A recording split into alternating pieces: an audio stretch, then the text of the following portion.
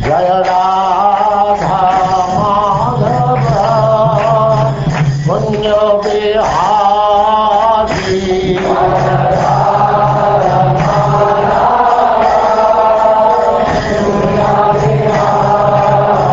And now chapter 51, the deliverance of Mucukunda.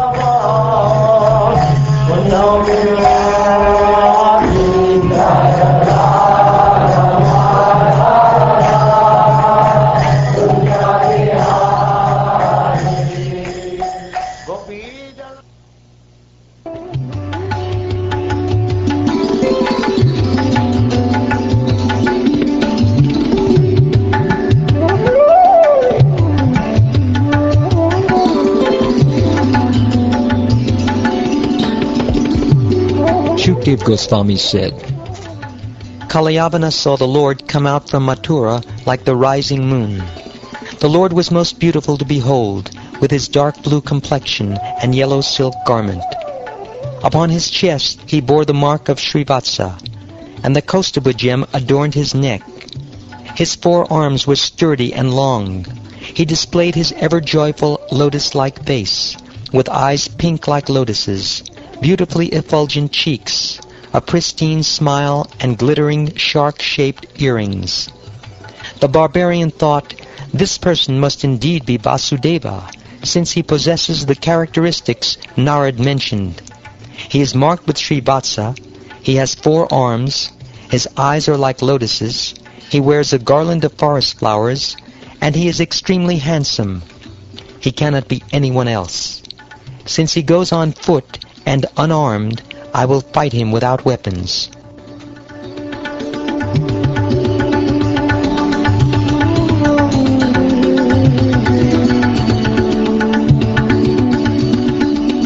Resolving thus, he ran after the Lord, who turned his back and ran away.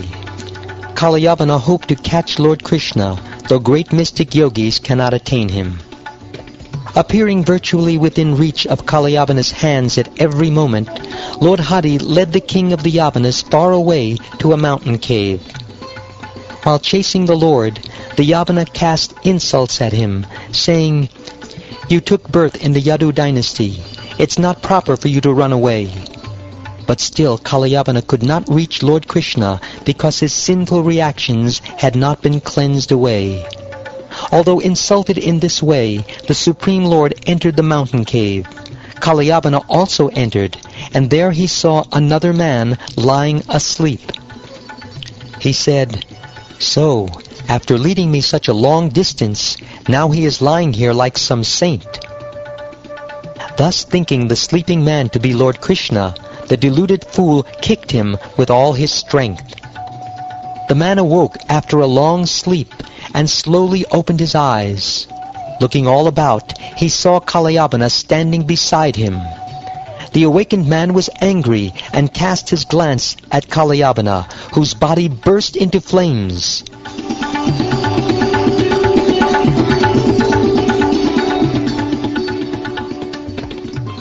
In a single moment, O King Pariksit, Kalyavana was burnt to ashes. Who was that person, O Brahman? To which family did he belong? And what were his powers? Why did that destroyer of the barbarian lie down to sleep in the cave? And whose son was he? Mucukunda was the name of this great personality, who was born in the Ikshvaku dynasty as the son of Mandata. He was devoted to Brahminical culture and always true to his vow in battle. Begged by Indra and the other demigods to help protect them when they were terrorized by the demons, Mucukunda defended them for a long time. When the demigods obtained Kartikeya as their general, they told Mucukunda, O king, you may now give up your troublesome duty of guarding us. Abandoning an unopposed kingdom in the world of men, O valiant one, you neglected all your personal desires while engaged in protecting us. The children, queens, relatives, ministers, advisors, and subjects who were your contemporaries are no longer alive. They have all been swept away by time. Inexhaustible time, stronger than the strong, is the Supreme Personality of Godhead himself. Like a herdsman moving his animals along, he moves mortal creatures as his pastime. All good fortune to you. Now please choose a benediction from us. Anything but liberation, since only the infallible Supreme Lord, Vishnu, can bestow that.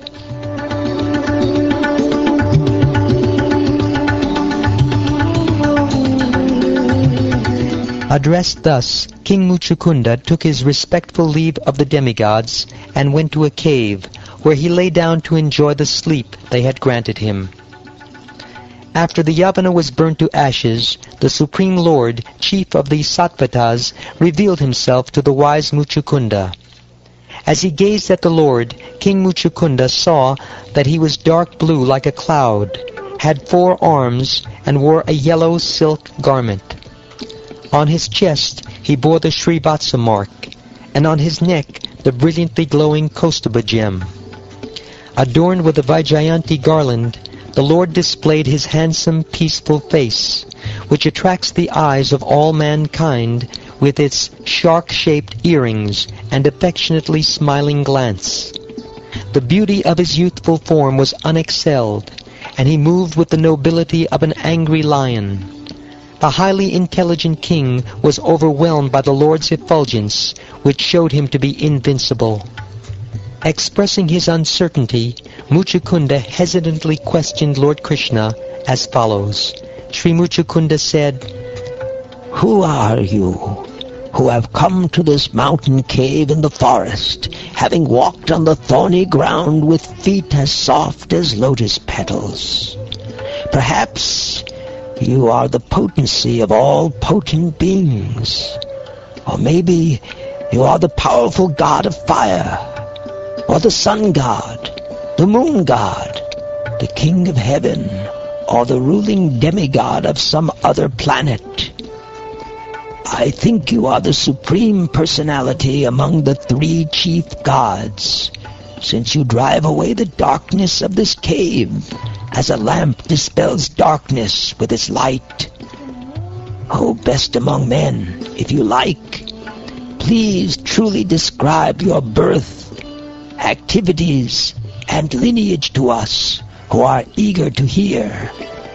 As for ourselves, O tiger among men, we belong to a family of fallen Kshatriyas, descendants of King Ikshvaku. My name is Mucukunda, my lord, and I am the son of Yovanashva. I was fatigued after remaining awake for a long time, and my senses were overwhelmed by sleep. Thus I slept comfortably here in this solitary place until, just now, someone woke me. The man who woke me was burned to ashes by the reaction of his sins. Just then I saw you, possessing a glorious appearance and the power to chastise your enemies. Your unbearably brilliant effulgence overwhelms our strength, and thus we cannot fix our gaze upon you. O exalted one, you are to be honored by all embodied beings.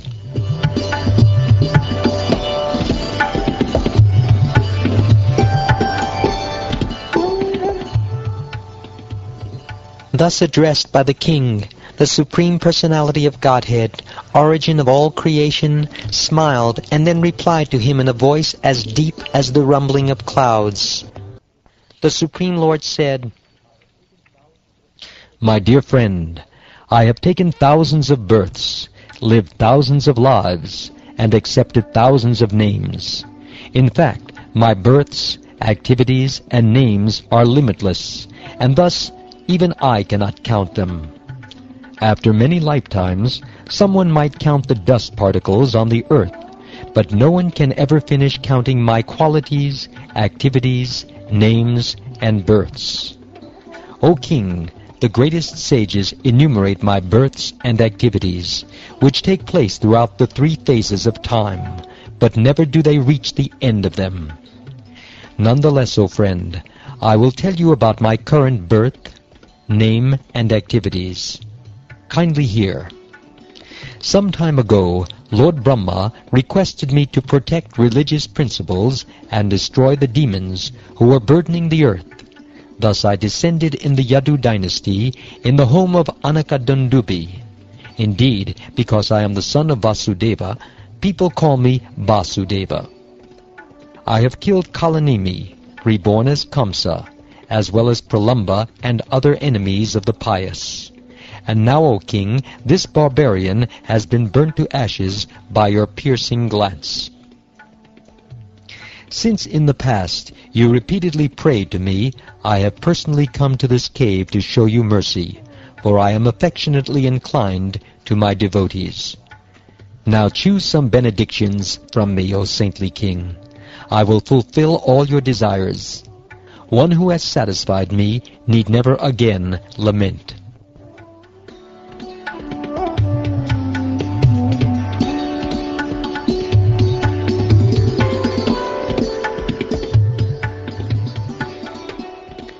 Mucukunda bowed down to the Lord when he heard this. Remembering the words of the sage Garga, he joyfully recognized Krishna to be the Supreme Lord, Narayan. The king then addressed him as follows. O Lord, the people of this world, both men and women, are bewildered by your illusory energy. Unaware of their real benefit, they do not worship you, but instead seek happiness by entangling themselves in family affairs, which are actually sources of misery. That person has an impure mind who, despite having somehow or other automatically obtained the rare and highly evolved human form of life, does not worship your lotus feet. Like an animal that has fallen into a blind well, such a person has fallen into the darkness of a material home.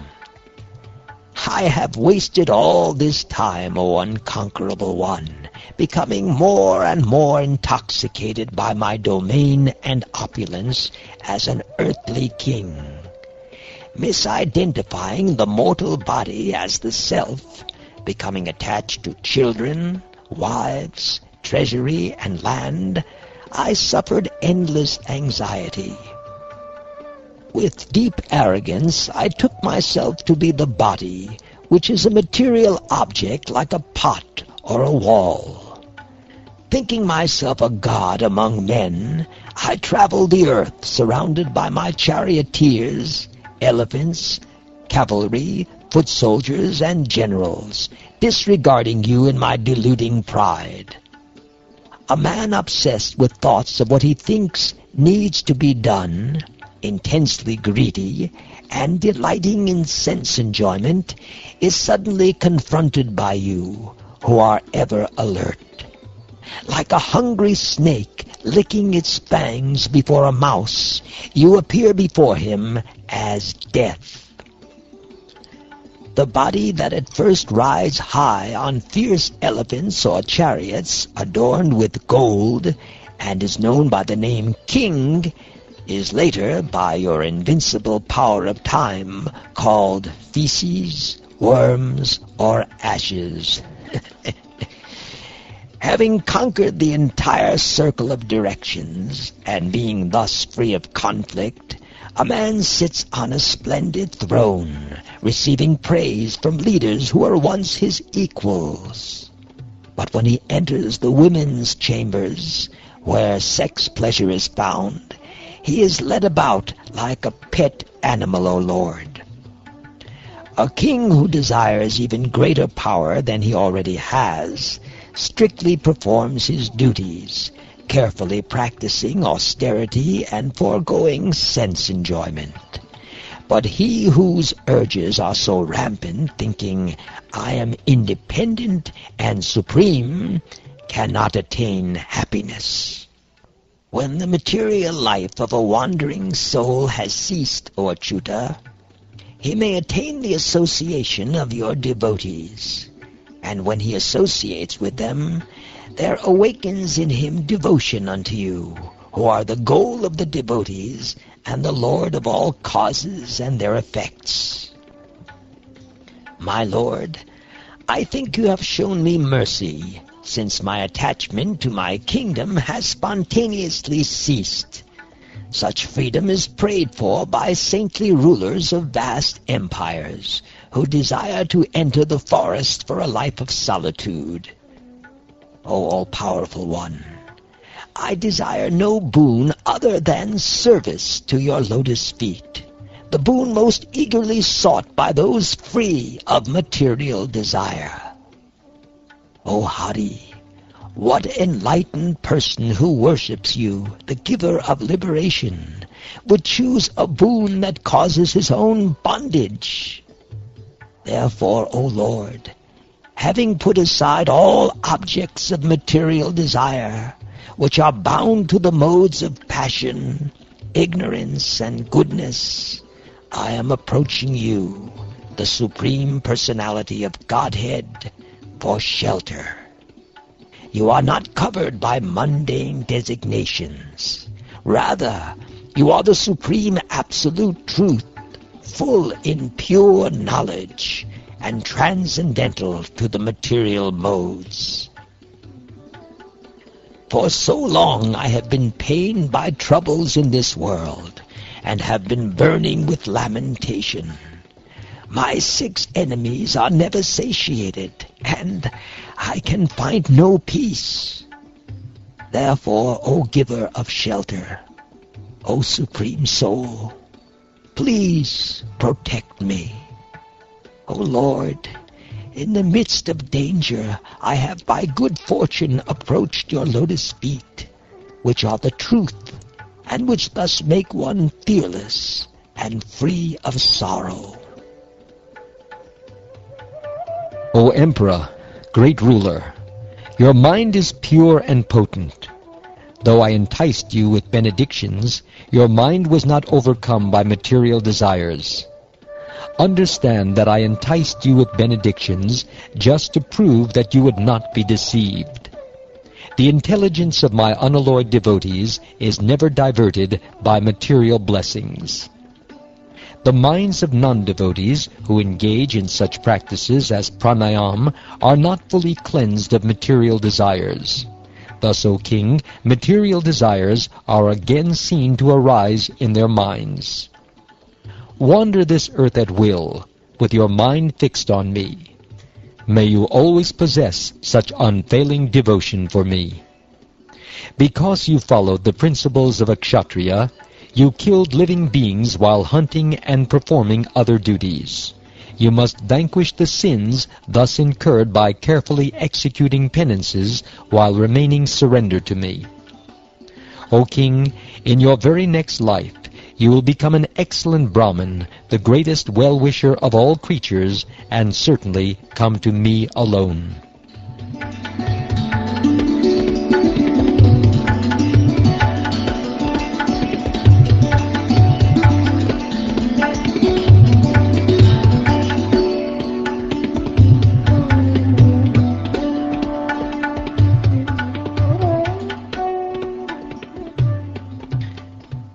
Thus ends the 51st chapter of the 10th canto of the Srimad-Bhagavatam, entitled The Deliverance of Mucukunda.